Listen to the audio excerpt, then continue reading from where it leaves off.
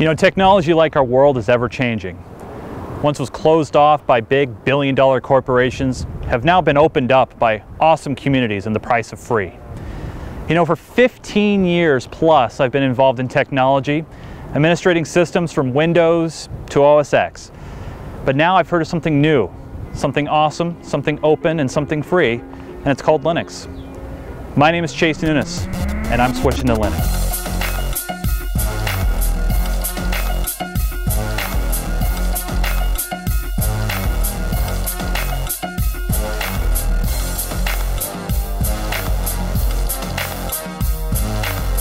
This episode of How To Linux is brought to you by Linux Academy. Go to linuxacademy.com/howto and participate in the Summer of Learning. Get a 33% discount for the next 3 months. What is Linux Academy? It is the place you can go at your own pace to take your Linux skills up to the next level. They've got step-by-step video courses. Build and rebuild your servers in seconds using any distribution you want, and they'll customize the materials to match your distribution. You can keep track of your progress. And of course, they've got study guides that you can download. And you know what else? It comes with its own server built in. As the courses require, Linux Academy will spin up a virtual server. It's the Summer of Learning over at linuxacademy.com/howto. All right, so here's the deal, you guys. I'm making the jump to Linux. And first, there are many different flavors of it, right? There's Ubuntu, there's Arch, there's these other ones I haven't even heard of. So I gotta figure out what I'm gonna pick. There is somebody I can call on. There's somebody that I know that can really help me. And I'm gonna head there now. I think he's gonna be the one to help. Hey guys, welcome to the show. Hey Chase. Hey Chris. By the way, this is Chris Fisher. He Hey guys. is the host of the world's largest Linux podcast called The Linux Action Show. Boom! How long have you been doing that? It's like going on 8 years now. Totally awesome. Yeah. And by the way, if you haven't checked that out yet, check it out. Linux Action Show. You're making me blush. I know. But that's not why I'm here. Okay, why are you here, Chase? I'm here because I'm having issues again. Oh no, Yeah. More registry problems? Dude, I'm getting these weird network issues. Yeah. It's crazy. I know. And then you try to figure out and install a new driver. It's Well, nuts. yeah. I'm getting tired of it. I understand. And not only that, you know, I'm always trying to improve my skills when it comes to Linux. Right. You know, make myself more employable. Yeah. So you know what I'm thinking? What? Chase, where are you going with this, Chase? I'm making the switch to Linux, man. What, Chase? Yeah. I'm gonna do it. Is that why you're doing a How To Linux show? Yeah, I'm gonna do it on the laptop because I Okay. figured this is a great transitional tool for me. I use my laptop everywhere, so I'll get really engrossed into it. Okay. But I have a few reservations. Okay. Just a few. All right. First off, my applications. You know, I use Office a lot. I use a lot of financial apps. You know, things like that. So I don't think that should be a problem. Shouldn't be an issue? I think we can take care of that. you know, like printers and other. Weird I don't think that should be a problem. You have that Brother printer, right? I do. Same printer I have. Cool. Shouldn't be a problem. All right. Next thing. Yeah. All my docs. You know, am I going to be able to move those over quite easily? Are they going to be compatible? That's going to depend. Okay. Now, I like to recommend that people look at their options here because this could be also a good time to consider backing up. Okay. Yeah, Do you use Dropbox? Yeah, Dropbox is great. You guys know Dropbox. Use Dropbox or something else like it. Yep. Back up your data. Yeah, and even if you're not using Dropbox, you can check out BitTorrent Sync or SyncThing. But since you are using Dropbox, Dropbox makes a client available for Linux. You'll have no problem. You install that, all your documents will pull down. All right, that's easy. Now, here's a big one for me personally. You guys know I'm a big gamer. All right. And there's a lot of games, especially on Steam, that I'm like. Have you been following the Steam development on Linux? A little bit, but it's actually getting pretty good. And every week they add more games. Wow. Not everything's there. Like there's not a one-to-one Windows equivalent for all of it. Right. But a lot of good games. Well, a lot of my major games that I play, like say Counter-Strike. Definitely. So that should work. A few of my favorite games are available for Linux now, and they're bringing more over all the time, so we can check that out. I think you'll be surprised. Okay. So here's the most sensitive thing I know is which Linux do I pick, right? Because I know there's like loads of different versions. And you and I have talked about this before, and I know this is something that's kind of gotten you hung up in the past. Well, I think I picked one, and the reason why I think I'm going with Ubuntu. Is that how you say it? Ubuntu? Ubuntu, yeah. The reason why I picked Ubuntu is, from all I see, it's got a lot of support behind it. There's a big community behind it, but moreover, it's easy to kind of ease yourself into it. Is That's that a good choice? distro, yeah. In fact, Ubuntu 14.04 just came out a little bit ago. It's a long-term support, so it's going to get patches for years. Right. It's well supported for Steam. In fact, that's Valve's targeted Linux desktop. Right. And you know, to be honest with you, Chase, you can start with Ubuntu, see what you think, and then as we try out different projects on How To Linux, we'll try out different distributions. Yeah. You can try out a bunch of different stuff, see what you like. It took me years to find a Linux distribution I really love. And I bet you still try different ones, right? All the time. All the time. It's part of the fun, to be honest with you. I think one of the advantages over Windows. So here's the thing. I think I got it worked out. I know what I want to do. But we got to start baby steps, right? We got to start with actually getting that distribution going, right? Yeah, and I know in the past when you've talked about it, you said you downloaded an ISO image. Yeah, I burned it to CD. Yeah, you can actually still do that. You can still do that. I'm retro. Sometimes I like to do that. Right. But there's much easier ways now. I'd love to show it to you. Well, let's take a look. All right, Chase. Well, since we've just picked Ubuntu, the easiest way for you to get started is to go download a little tool. You have a thumbstick, right? I do. Okay. Yeah. I have Good. lots of them. Is it at least like 8 gigs? Yeah. It Okay. is, yeah. Then go get Rufus. We'll have All a right. link to this in the show notes. It's RUFUS. And this is a tool that lets you write CD images to USB thumbsticks. So then once you get Rufus, go over to ubuntu.com/download and pull down that ISO image. Okay. Now, do I grab the full ISO image? Well, here, I'll show I you. know there's different ones on You there. have they have a couple of different versions of Ubuntu. You're going to get Ubuntu Desktop, right? Right. And because we're going to throw this on a 64-bit machine, you could choose 32-bit if you had it on an older computer, but we'll go 64-bit for you. And you'll also notice right here, they encourage you to donate. If you're not sure if you're all in, maybe next time you download Ubuntu, if you decide you like it, you donate. But if you're not sure yet, there's actually a little Not Now button. You click that, it skips all the payment stuff, and then here in a few seconds, the download will auto start. Now, do I get anything for donating, like additional support or anything like that? No, Or- but one of the things that's kind of cool about it is it's kind of humble bundle style where you could choose, you could slide. So like I want Oh, most I of my see. funding to go to the desktop. That's cool. Okay. Yeah. So and if you're not really big on say the I'm not Ubuntu saying for I'm phone. I'm not outside of doing it in the future. It's just one of those things where right now it's so new to me. I don't, Right. you know, Yeah, I don't so know you can what come the- back later. Right. Okay. All right, so now we've got Rufus downloaded. I downloaded it earlier before we started here on your machine. And once you run Rufus, you start it up, point it at the USB thumbstick. So we already named ours Install Ubuntu, and this is our E drive right here. Got it. Yeah. Make sure the file system is FAT32, not NTFS. Yeah, I know that's habit. Yeah. Well, and it's just with the default. You know. Well, it'll yeah. I just do mean, that. here it is. We're on Windows. I mean, Yeah. yeah. Why wouldn't it be? So then you choose your ISO, which in our case, ours is still downloading, so we can't choose it yet. But you would choose your ISO, and then Bob's your Uncle Chase. You'd be ready to go. But So this is the way of doing it. If I obviously on this laptop I don't have a burner, right. so this is the only way for me to do it. Well, I think it's faster too, and in your Yeah. case, because you've got USB 3, it really smokes. It's Oh, yeah. super fast to install from the Yeah, USB it's 3. great for file transfer. It's awesome. So I've chosen right here, create a bootable disk using ISO image, and then once the download finishes, you would just choose that. Click start, it will write it, and then next we reboot and we install Ubuntu. So when your machine, after this, once your machine boots up, be sure you hit whatever key it is on your keyboard. Yeah, to, to select my boot drive, Yeah. and then I use my USB drive, Yep. right? And 'Cause, then- yeah, I've done that before many times. Yeah, and then the Ubuntu, and what's great is you get to go inside an Ubuntu live environment and make sure it runs okay on your computer, and you get to make sure that your video card works and your network card works before you ever even write anything to the hard drive. So I don't write anything to the hard drive. It's a live thing, so it doesn't make any changes Just to a live, my yep, it's Windows just running, files. and on you'll see running off a USB 3 thumbstick. It'll run so fast you'd be happy just running off that all the time. Well, I was going to ask. I mean, do I feel a performance hit running non-natively though, like that? It is essentially native. It's just the storage is on the USB stick. There's no emulation. Oh, okay. Yeah. All right, but I can't write to the hard drives or anything, right? When you're doing this method, You Or- could. I mean, you could format the hard drives, but it gives you a chance to try it out. That's cool. Before you write anything to the hard drive. Got it. Okay. Should we give it a go? Let's do it, man. This is your Ubuntu desktop right here. This is your live environment. All right. And you see right there's the icon to install Ubuntu 14.04. Just double click that. Okay. So this is what I'm gonna get. This is what I get first, obviously.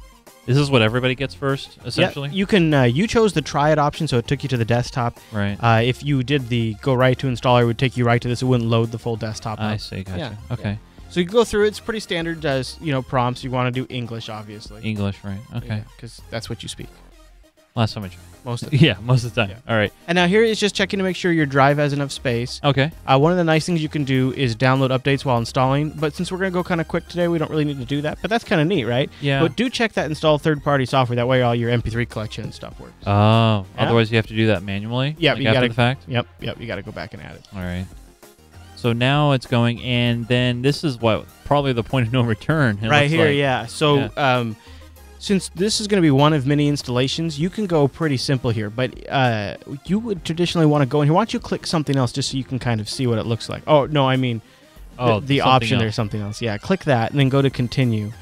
it'll bring up the drive partitioner here. So this is where you could lay out a drive partition scheme. Do you want to do it by hand? Well, I typically don't. Okay. I mean, for personal. All right. Well, then hit back. Okay. All right. And then just choose that top erase and install, and it will do all the partitioning for you. Lately, I've been hearing a lot about encryption. Do I do? What if I want to do encryption? Is that dangerous to do here, or should I do that after? Or can you do that after the? Oh, sure. Oh, okay. Oh, sure. Yeah. Or you could turn it on there. You could do it after the fact. I'll do it after the fact. Yeah. I usually go. I can show you a method to do it where you do it folder by folder. Oh, okay. Instead of the whole. Well, I can see that in the future then for sure. So, all right. So I'm gonna hit install now, and then this is what? This is where, just like Windows that I used to know, it just goes. The Windows that I used to know. So first, tell it where you're at. All right. What's kind of cool is while you're going through this, that's fine. All right. Well, Los Angeles is in our time zone. Kind of your best bet. Right. It'll actually start installing it once you answer a few more questions. It'll actually start installing. Wow, it in the look at all the background. different keyboard. You could go crazy. Wow. You could go crazy. I don't know. I don't think that'd be a very good idea though. No. I'm going to be very good here. So this is where I type in my info. Yeah. So I'll just type in my name. Chase. And I'm just going to go with Chase, right? Yeah, that's fine. And put your password in there. So put a good password. Now, do you want it to log in automatically for you, or do you like to have it? Do you like to put your password? I'm okay with it logging in automatically. Okay. Right. Then I usually use the screensaver or something. Yeah. I'm just going to do a real short password for the install. For the install. I for can the go back demo and change install. it. Okay, do continue here. All right. And so now you see it's actually been installing in the background that whole time. What? So it's actually gotten pretty far. That's pretty crazy. Yeah, it's nice. It makes it go. It makes it feel like it goes quicker because so it's tricking me. Yeah, they're it's they're a using trick. that time wisely. You could say it. You can expand down here too. If you like me, I like to get all kind of crazy and see what it's doing, so you can get a little. Oh bit wow, you actually see the console. Little geeky console stuff right Yeah. there. Yeah. And you can actually jump around to other consoles and check to see what it's doing. The other thing that's nice about being able to expand that out is if you had checked that, go out and get updates, you could be like, well, why is the installer hanging up right here? And you can could actually see what's going on. Yeah, you would expand that and go, oh, it's pulling down a package right now. It's a Oh. big download. I wish Windows actually did that. I mean, there's been many times where I'm installing Windows and I feel like it's stopped for some reason. Mm-hmm. And You're like, I think that progress bar is lying to me. right. Or it starts to go forward and then it comes backwards. Yeah. And then of course they have like all these little slide things. And what's kind of neat about this is while your system is installing, you could actually say launch Firefox and go browse the web. You can play that's solitaire. a little ironic to me that you can be doing other things in the background. Yeah, there it is. There's freaking There's Firefox. Firefox right So there. you could go read That's your Twitter crazy. feed while while your operating system is installing, or go catch up on Are email. you trying to tell me I should check out the Linux Action Show while I'm installing Linux? You could watch, or you could catch the back episodes of HowTo Linux if this is far in the future. Maybe I'll throw up Unfilter on there. I'm not sure. You could. I could Or do that. Catch a little Tech Talk Today because there's a new show every single day. Oh, I should do that. That's Monday through Thursday, right? That is. Yeah, shameless plug. That's all right. So it's kind of a whole different experience because in Windows, when you're installing, it's a full screen takeover. That's all you can do. In this, you could see there's LibreOffice. But that's if I do the demo first, right? If the live CD. If I went to install, then I wouldn't be able to surf the web and stuff. Yeah. Does it go slower since I am doing this demo and installing? Would it go faster if I just did the straight install? No, not really. The only thing that might slow it down is when you're browsing the web and stuff. I see. Because that does sort of take on adds additional. So I don't know if you just noticed right there, but it was actually just saying it's pulling down some of the packages. So it is pulling down some packages right now and installing them. I see.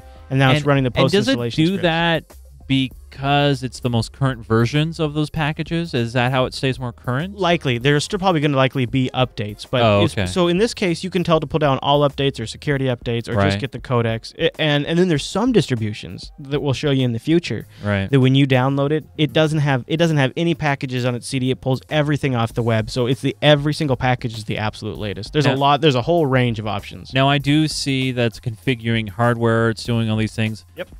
This is essentially drivers, right? This is stuff that it's installing that I don't have to worry about. Well, so in Linux, you can install drivers. All right. But traditionally, this is going to sound crazy, but all of the hardware support is built into the Linux kernel. That feels weird to me. So you kind of know, like when you install OS 10 on a Mac, you always know that Mac hardware is supported because OS 10 has all the drivers. Yeah, they're handling it. Yeah. So in this scenario here, the Linux kernel has the NVIDIA driver, or a close enough. Actually, that's one case where it doesn't. But it has all of your drivers built in for like your network, your all of the individual components, USB bus, Right. all of that stuff is built into the Linux kernel. So when it boots, it automatically has support for that. Then you can install additional drivers. Like NVIDIA is a good example. When we're done, Yeah, I was just gonna say we'll yeah. install the NVIDIA driver for you, and then you can you get 3D support. But you could also, in some cases, like the Intel video cards, the Intel video card, because of work from Intel, they've contributed code because the Linux kernel is open source. They've contributed code for the driver to the Linux kernel right from Intel. Because one thing I know that I have to do periodically for my desktop machine is update the chipset drivers. Right. And I always do that. I always check on them maybe every quarter, every 3 months or so. I won't have to do that here. No, in almost every case, Linux kernel updates will do that. And here's a cool thing, too. It's like I mentioned the Intel support. Yeah. The Intel developers have already been working on Broadwell support. The new CPU from Intel is not even out yet. They're already putting Broadwell code into the existing Linux kernel that's being developed right now. Wow. So because a lot of these guys now make money off of Linux in some capacity, it's actually in their business interest to just help build that support in. And when they don't, the open source community often picks up and fills in the gaps, like in the case of NVIDIA's open source driver. I see. Now, one thing I'm noticing here, I don't have an AMD system. This is an Intel system. Why is it saying AMD 64 there? AMD 64 is in reference to the architecture. So the 64-bit architecture that we use on desktop computers today actually came up by Intel or by AMD, and Intel just sort of went with it. Oh. So AMD this is originally the AMD 64 spec. So there you go, Chase. Your installation is done. Now you could continue just using the live environment, like if you were in the middle of writing an email, or you can click restart, and we would reboot into your new Ubuntu desktop. Well, geez, man. Well, I'm ready to get this rolling. Might as well get it started right now. So I'm going to click that restart right now.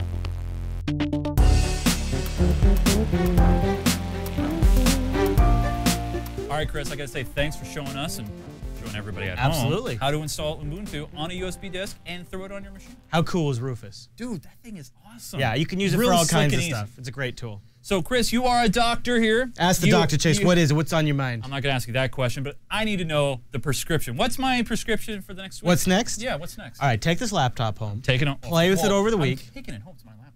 I know. That's what I'm saying. It's easy prescription, right? Easy. I'm the kind of doctor. But what am I doing with it? Play with it. Try right. different stuff. Just like you would own and customize a brand new Windows box. Right. Try stuff out. You are in a good position because you've got a desktop at home. So if you if I have an issue, if you break something, which you probably won't, but if you did, you've got a safety net. Yeah. So try stuff out. Load different apps on there. See how it goes. Then come back to me with a whole bunch of questions, and we'll start solving problems for you. Dude, that sounds easy. I cannot wait to mess with it. You know I'm a gamer, so I'm probably going to throw that Steam on there we talked about in the earlier show. Now, here's the deal, you guys. As you can tell, this is the biggest show we've ever done here on Jupiter Broadcasting. That's for sure. First off, I got Chris here helping me out. And I'm a doctor. Way, you know I'm the doctor. expensive. But now we need your help. That's right. And that's where patreon.com/Linux. Boom, there it is, patreon.com/Linux. That's a great URL. And with this show, Jupiter Broadcasting is launching on its most ambitious project ever. We have a staff of producers, we have on-location shoots we're going to do, and we have months of content planned. So we really would love to have our audience support this show because we really want to create a living show that goes out and documents cool and awesome things you can do with Linux, and maybe eventually do it multiple times a week. You know, we got so many cool things in store. I cannot wait to share them with you. Yeah. We've already done some stuff ahead of time. You're going to love it. Yep. It's going to be awesome. Really excited. So you can help keep our show going and even grow and expand what it covers by going to patreon.com/Linux. We will scale the scope of this show as your support scales. Now, pretty one-to-one. You can also follow us on the Twitter at HowTo Linux. Yeah. That'd actually be a really good way to give us some topic suggestions. Yeah. If there's things you'd like to see us Tweet do us. on the show, tweet it at us, HowToLinux on the tweeters. You can also email us, howtolinux@jupiterbroadcasting.com. Absolutely. You can give us your suggestions. If you thought I made a weird mistake or something that I missed, maybe a nice helpful tip. Or remember, I'm a noob. Or if you know of another tool like Rufus that you like even more, send it in to us, either at the @HowToLinux account on Twitter or at that email address. I just want to say a big thanks to this guy right here, Mr. Chris Fisher. This guy is awesome. Oh, stop. I want to say big thanks to our producer, Eric. Eric Swatchin, thank you, buddy. You rock. And also to our awesome community, all you guys who submitted your ideas to Last and Linux Unplugged on this awesome show. Thank you so much for watching us. We'll see you guys again next week.